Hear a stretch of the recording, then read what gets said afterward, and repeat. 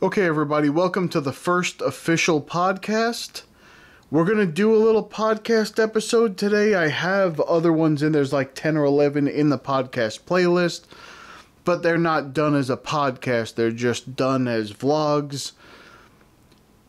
I feel stupid because, first of all, this isn't even plugged in. You're supposed to do this when you're doing a podcast. Everybody has earphones on, and then they have the microphone in the shot. I don't know why.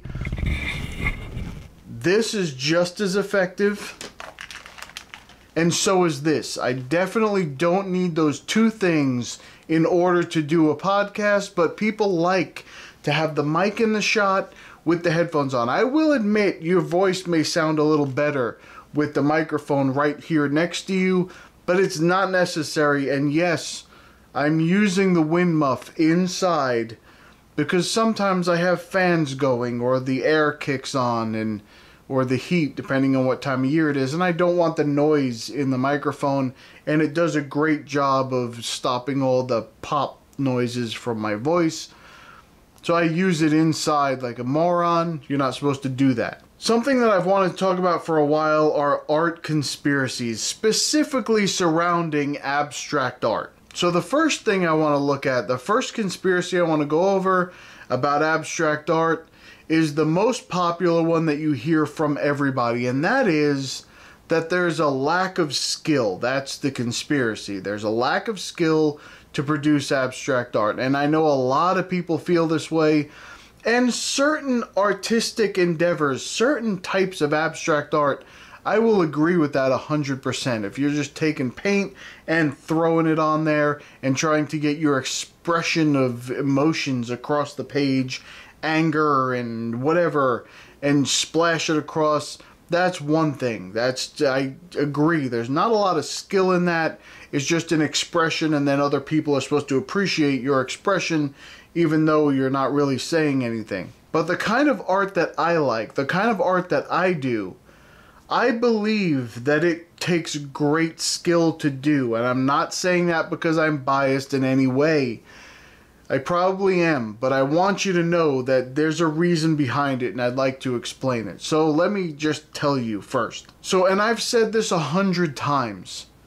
If you like elephants, and I paint an elephant, as long as it's decent, it doesn't have to be high skill level, just decent, you're gonna like it and think that it's nice.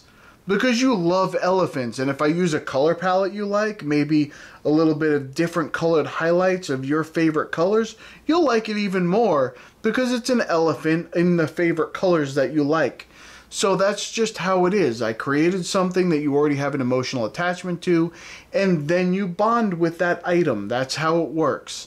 However, if I show you something that's nothing, it's absolutely nothing at all, and you have to look at it and say, I don't know what it is. I'm not sure, but for some reason, I'm attracted to it. I want to look at it, and it's not even a real thing.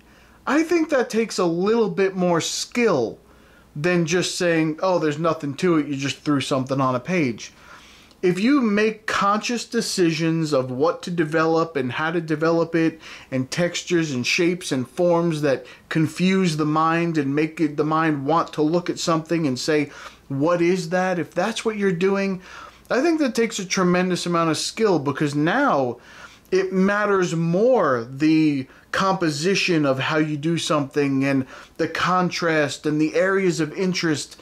They matter so much more when the thing itself is not a thing, and you have to kind of focus and try and figure out what that thing is. You have to draw people into it and not send them flying off the page. And you can tell when you look at a painting if your eye sticks to the page or if it kind of just wanders off the corner. So when you're looking at something, you're like, okay, look, you draw it in. Now I'm staring at this thing. I don't know what it is. What could it be? That, to me, takes a lot of skill to get good at that. You go through a ton of experimentation and a ton of just painstaking, I don't know what to do next. What would look good attached to this other thing I already drew to make it cohesive so that people will still want to look at it and follow along the whole piece and make sure that they understand what's happening and they connect with it, even though it doesn't actually represent anything. A lot of times people think it's just haphazard brush strokes everywhere. You're just doing whatever. Now, I will be the first to admit that when I put the color down, sometimes when I do the line and wash stuff, I just put the color wherever. But then I have to consciously go in and manipulate that painting, give it texture and form, and do a little bit of something extra to it to draw someone's attention into it. It's actually challenging to do. If you just throw a bunch of shapes on a page and you give it to someone and they can make it look interesting and draw someone in, I think that takes a lot of skill. It's not just about conveying emotions or something like that. It's about actually making it interesting. Now, there's also the idea of making an interesting color palette. I see a lot of people create neurographic paintings or they create things like that, and the colors are what strike you. You're like, oh, wait a minute, that color palette works really well together. For some reason, I'm drawn into it. Now, certain people are different. You're attracted to different color patterns depending on who you are, that's for sure. Some people like bright colors, some people like pastel colors. I love muted and dark colors. So when I see a palette with a couple of dark colors in it and it's harmonious and it works really well together, that alone is interesting to me and I just want to look at it. And if you then add a very interesting drawing to it, something that looks beautiful and you just, I don't know what that is, but I want to know and I'm going to stare at it till I figure it out, that's just a wonderful piece of art to me. You're bypassing the subject.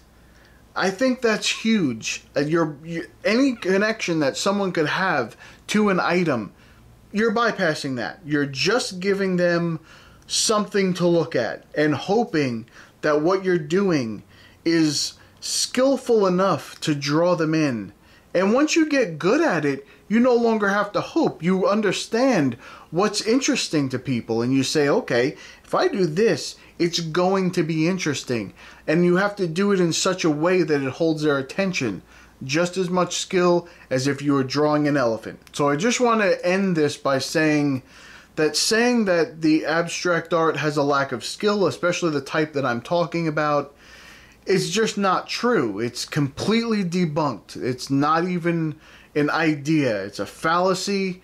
And it changes the way you're looking at it. You're basically dismissing all of the technical points that actually do go into an abstract piece. There are technical things in there. Between the color and the shapes and the texture and the form, the composition, the contrast, all of those things are working together just like they would in any other piece. But now you're bypassing the initial emotional response because they don't know what it is, and you're creating something that's completely different, and now they like it for a different reason, and maybe they can't even put their finger on it. But for me, when I can hand someone who says abstract art, it doesn't mean anything, and you give them a piece and they just look at it, I don't know, this is what I'm talking about, it doesn't mean anything, it's not saying anything, it doesn't represent anything, and they sit there staring at it for 10 minutes trying to figure out if there's anything they can recognize.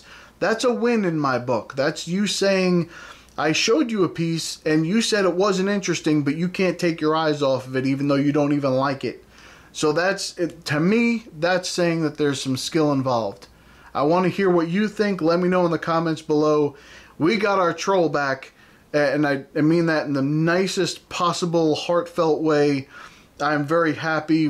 I heard from him and I told him I was going to make some episodes on some art theories and he was gonna maybe say something about it, so I invite him to do that, and we enjoy him here at the channel. So go ahead and leave your opinion down below what you think that I'm talking about. If you think what I'm saying is complete BS, I have no problem with you saying that. But if you think that it holds some water, I'd like to hear your opinion. So please go ahead and leave that below. Thumbs up the video if you are going to do some abstract drawing right now and try and figure out all those things I said and see if that holds water in your own pieces. All right, that's about it for me. I'm going to go. I'll see you in the next one. Bye. Illustrations by